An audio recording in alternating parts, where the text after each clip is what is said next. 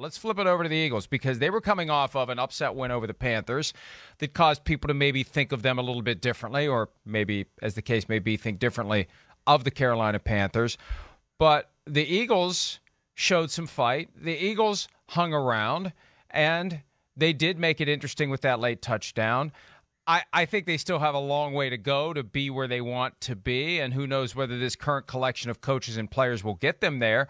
But they don't have anything to be ashamed of. Look, they didn't have anything to be ashamed of against the Chiefs. And at a certain point, your fans don't want to be able to say, well, okay, well, we don't suck. We're not the Jaguars. At a certain point, you just want to win football games. Look, last night told me two things about the Eagles. Tough team, really competitive team, feisty. I love the element that Jalen Hurts' legs can bring to a game.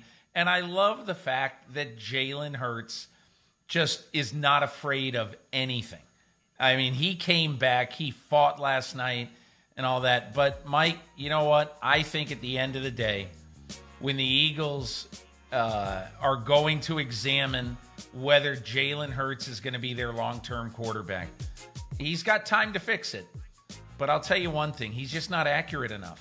He hasn't shown that he's accurate enough in the first month plus of this season. He missed 3 or 4 throws last night that could have extended drives that just were really hurtful to their cause. So, I mean, I'm impressed with what I've seen out of him, but he's also got limitations as well. They really were suffocated offensively. It's amazing the game was only 6 points. It took them a long time to cross 100 total yards. Hurts had 115 passing yards, 12 for 26, which is just not the kind of accuracy that we are used to from NFL quarterbacks. And the running game, actually, to have 100 yards on the ground total against the Buccaneers, that's pretty impressive, and that sparked a question for Coach Nick Sirianni after the game about why they didn't run it more. Let's hear from Sirianni on that point. Again, it always starts with us putting the guys in position to make plays. And so it starts with us as coaches first to put them in the right position, go to the right player with the football to try to get our guys going. So it always starts with that. But then you always look at the execution too, right? It's the execution and it's us putting them in the right position. So there was definitely some missed opportunities there in the past game, but it felt like there wasn't enough missed opportunity. There's more that, hey, we just got to do a better job of getting these guys in position to make plays against the defenses. At what point do you have to kind of reassess, what you're doing philosophically on offense to make sure that your running backs are getting the ball? Yeah. Always. I mean, we're always thinking about that. The couple plays that Miles had today that were long runs, those were RPOs too. But we have to be able to get them touches in there, and I don't think I've made that. I've said that too before, that we got to be able to make sure they get their touches. But again, we're trying to call the best play that's for us in that particular time. We had called runs today. They weren't real great for us, and that's why we went with a little more RPOs with it. You know, Peter, I don't want to pick on Sirianni here. I don't want to, but it's going to come off like I am. But Coach has to be the ultimate communicator in an organization. Coach has to be the one who can inspire confidence and faith and belief and take advantage of the opportunity to provide explanations that the media can then take to the fans can then take to their other fans, armed with debates when they're sitting at the bar or out at the barbecue or wherever the case may be. And when I think of how Brandon Staley communicates, and it seems like every press conference he has, there's a 2-minute chunk that you would like to memorize and use in your own life whenever you could, and it's amazing how straightforward and reasonable it is. And then I see Sirianni, and I think, man, look, the guy may be the best coach who's ever lived, but when it comes to that important skill of communication and persuading fans and media to understand who you are, why you do what you do, why your team does what it does. Now, Bill Belichick is closer to Sirianni than Staley, but he doesn't need to inspire confidence. When you're a first-year coach with a program that everybody has questions about, you need to be able to answer some of those questions in a way that people will say, oh, I get it. He's got a plan. Yes, it's going to work. Yes, let's give it time. Yes, they're on the right track. I don't get that from Sirianni. Here's what I think some coaches need to Nick Sirianni didn't want to say last night, hey, we were facing the best run defense. I don't care what the stats say. We were facing the best run defense in football last night. You think I'm going to run Miles Sanders normally 15 to 20 times in a game like that? You're crazy. I mean, and the running we're going to do is mostly going to be with Jalen Hurts trying to get away from between the tackles. Okay? And there's no harm in saying, when you're explaining why you had the game plan that you did, there's no harm in saying, listen, we have great respect for what Tampa has done against the run. Vita Vea right now is the best run player in football, blah, blah, blah, blah, whatever it is you would say. So that obviously is going to have something to do with what we do. And when we saw we were going to be able to do a little bit more than that, we started to do it. We started to give the ball to Miles Sanders a little bit more. And I think the reason why Eagles fans would be upset after a game like that is that they look at their numbers and they say, man, we're gaining 5.2 yards a carry this year on the run. And we got a quarterback who is really more, he's too inaccurate. So why aren't we running the ball more? And I think that is something this weekend, and going into the Eagles, the rest of their schedule now, their last 11 games, they have to consider who Jalen Hurts is. And then they have to consider what their running game is. And to me, right now, their running game's better than their passing game. And we've seen them twice now in prime time this season. The last time we saw them on a Monday night against the Cowboys, Miles Sanders had 2 carries. Kenneth Gainwell had 1, and that was it for the running backs. Jalen Hurts had 9 rushes, but the running backs need to get the ball more. And I don't know what's wrong with saying we're going against one of the best run defenses in football. That factors into the game planning, but they did gain 100 yards last night on the ground. Kevin Stefanski explained very well earlier this week how your approach changes during a game, and you have to coach the game that's unfolding in front of you. And there is another team out there that is trying to do certain things, so your approach is going to be affected by what that team does well and what that team is doing. And I just look for reasons to have faith in the Eagles. And you've mentioned it a couple times now.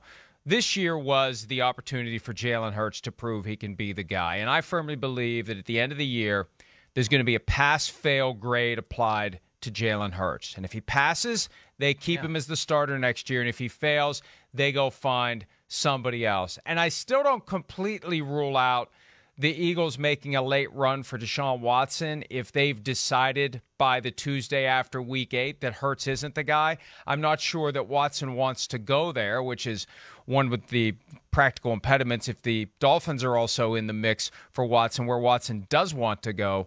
But Peter, Jalen Hurts kind of has this tentative feel to his status with the Eagles because their first order of business is find out if he's a franchise quarterback, and if he's not, he's gone, and we got to move on to the next one. And, Mike, the more football you watch this year, and look, I am not as down on Brian Flores and Chris Greer as I think most Dolphins followers are. But the more you watch football and the more you look at Miami and say, Miami's 1-4. Right now, if the draft were held today, Miami would have a top 10 draft pick. I don't know what order the draft would be in today, and it doesn't matter because you're not drafting on October 15th. But the season ended today, it doesn't. Thinking. I always love that. If the season ended today, well, it doesn't, so who cares? Go ahead, I'm sorry. And but the point I was going to make is, let's try to be fair and not have green-colored glasses on. The Eagles are going to do what? Go 8-9, 7-10, 9-8? I don't know. They're not going to be great this year. But, let's just say that the Eagles have the 15th pick and the Dolphins have the 7th pick. Let's just say. All right? So if that's the case and you're looking at what's going to happen next year, next April, and I have no idea what quarterbacks are good anyway. We didn't even know a year ago who Zach Wilson was, and he ended up being the 2nd pick in the draft. But my only point is that, if you have the 7th and 15th picks in the draft, and if there's a no-doubt quarterback, probably the team with the 1st pick is going to take him. But if there are other quarterbacks, that gives you the ammo to move up. And, Howie Roseman has been, I would say, probably the biggest wheeler dealer in the 1st round of the draft in recent years. So I think they'll figure a way to try to get one of the quarterbacks they really like, unless Jalen Hurts plays more accurate football in the last 11 games. And you mentioned how little we know about who the top quarterbacks will be. Immediately after the 2021 draft, the sports books began to post their odds for the 1st overall pick in the 2022 draft. And the guy who was 2.25 to 1 to be the 1st overall pick back in late April, early May, has been benched and is going to enter the transfer portal to Oklahoma. That was Spencer Rattler. He was the clear favorite to be the 1st overall pick in the draft. And now he's not even on the field for the Oklahoma Sooners. So that extra year and of hasn't football he made, can change hey, everything. Mike, hasn't he made $200,000 in NIL revenue? He's sitting on the bench, and I don't know who's paying him. Some poor car dealer is paying him to, $50,000 or whatever it is to sit on the bench and request out of Norman, Oklahoma. It's, football's a funny game sometimes. Back to Hurts, who capped his career at Oklahoma after transferring from Alabama. Let's hear from him a little bit about what he's trying to do with this Eagles team as he makes the most of his opportunity to prove that he's the guy. What is our identity as a football team?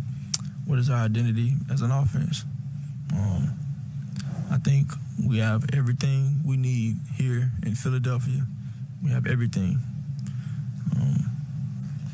Going toe-to-toe with every team we play.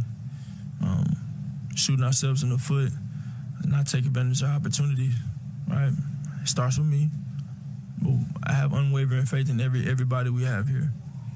And it's a matter of putting it all together and making it flow. Ideally, what would you like the identity to be? I mean, I know that it's still forming, but what do you think is you said you have the pieces. What do you think the identity should be of this team?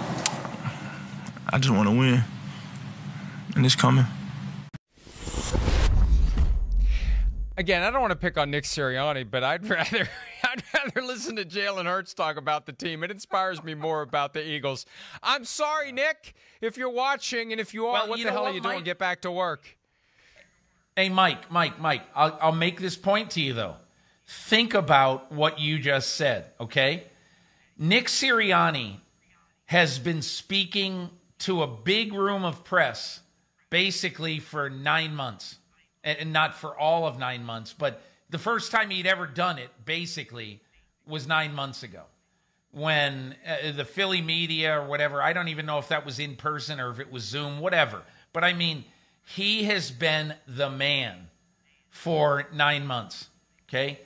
Jalen Hurts has been the man at Alabama for 2 years, having to, basically put thoughts together cogently after a game the way he did last night. Then he's got to do it for 1 year at Oklahoma. And those places are crammed with media people who cover the team.